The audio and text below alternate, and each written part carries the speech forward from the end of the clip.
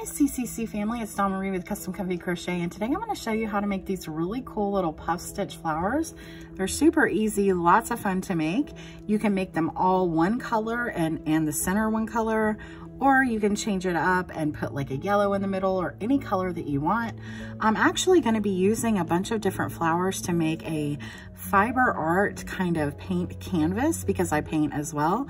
So I'm making all kinds of different colored ones. But as you can see, you can do it any way that you want. I'm gonna show you how to do it, okay?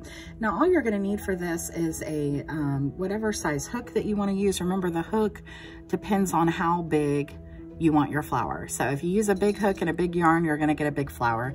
If you use a small hook and a small yarn, you're gonna get a small flower. So it's all in what you want.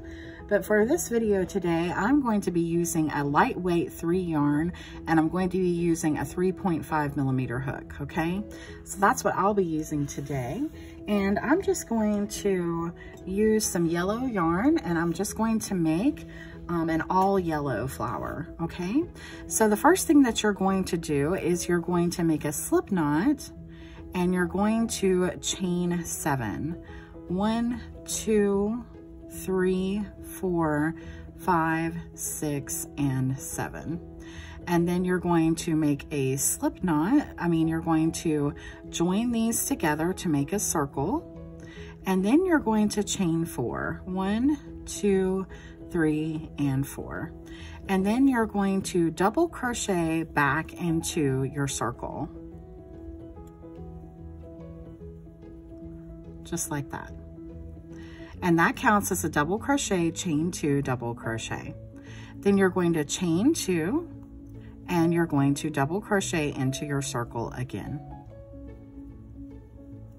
Then you're going to chain 2 and double crochet into the circle again. So now we have 3 of these, 1, 2, 3, and do that again.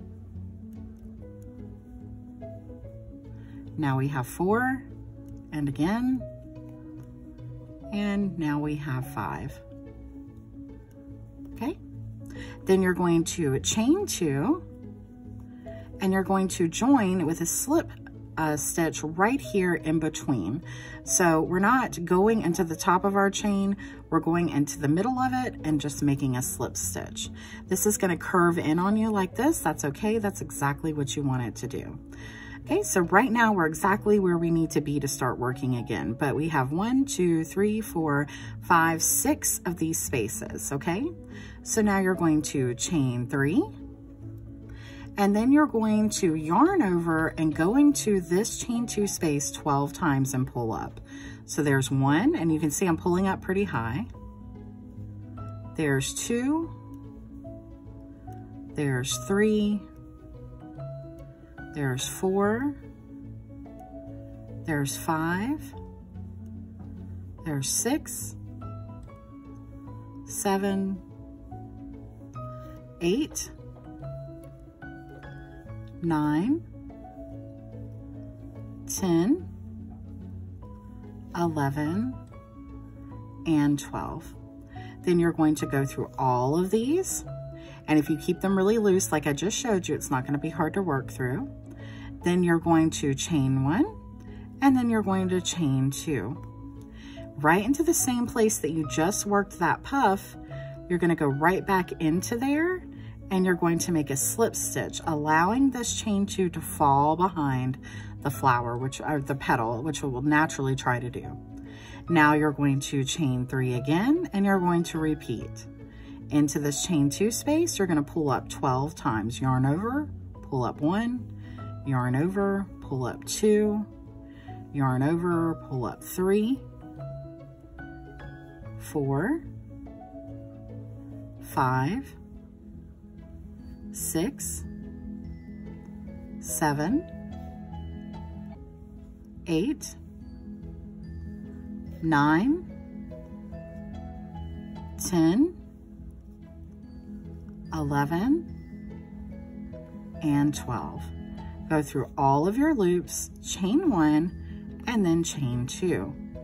Go back into the same space, let your work fall behind. Sometimes you might need to help it along, and do a slip stitch. then chain 3, and repeat again. Yarn over, go into your chain 2 space, pull up 1, 2, 3, 4, 5, 6, 7, 8, 9, 10, 11, and 12. Then go through all of those, chain 1, and then chain 2. Then go into your same space that you've been working in, pull your work behind, and do a slip stitch. Now you're going to chain 3 and do that again. Go into your space, pull up 1, 2, 3, 4, 5, 6, 7, 8, 9, 10, 11, and 12. Go through all, chain 1, chain 2 again, and then slip stitch into the same space you've been working into and allow that to fall to the back. And as you can see, it's coming together beautifully. And we have 2 more of these to do, and I'm just going to quietly do these and you can just watch.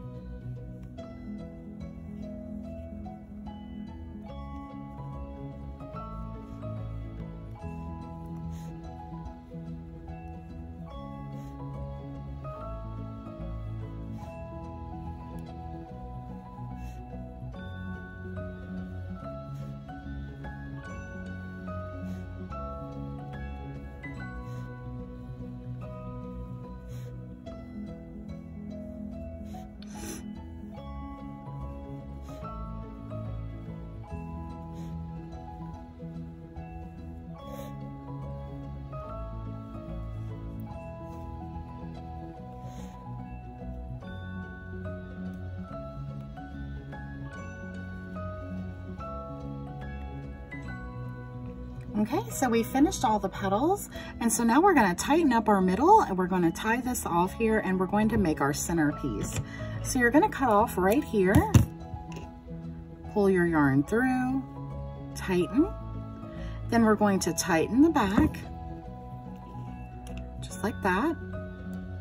I'm going to be using this on a canvas, as I said, so I'm just going to tie these off because I'm going to be gluing and painting, so I don't need to work these in.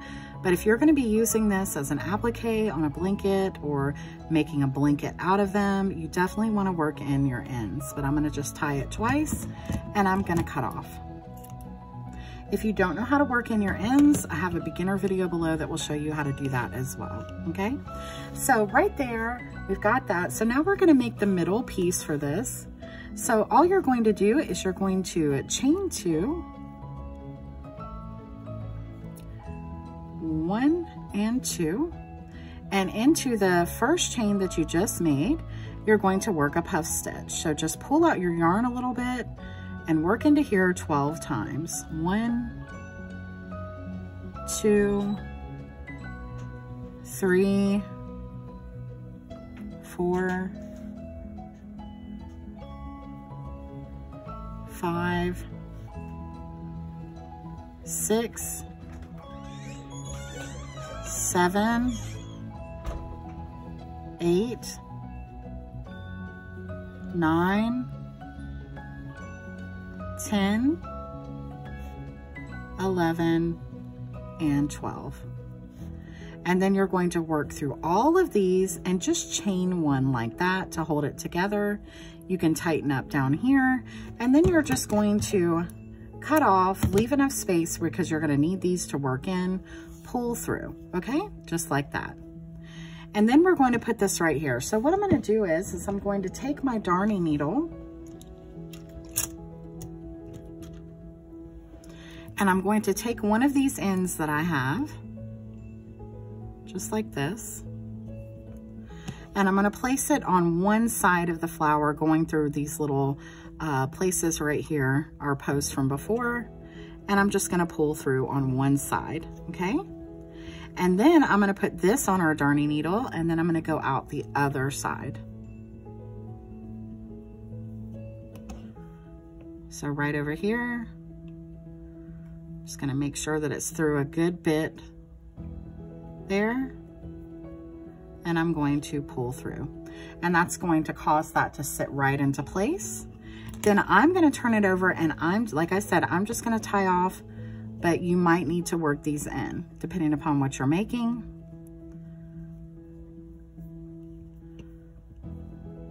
I'm just gonna do 3 knots, and then I'm gonna cut off. Okay. And then you've got a beautiful little puff flower. So like I said, you can change the color for the middle. You could use a variegated yarn. These are absolutely beautiful and versatile. You can do anything with them. If you need any help with anything, please let me know in the comments section below. But if you're not comfortable with that, I also have a Gmail, I have a Facebook, I have an Instagram, I have a TikTok. So you can go find me on all of those. I would appreciate it. And please like, share, and subscribe.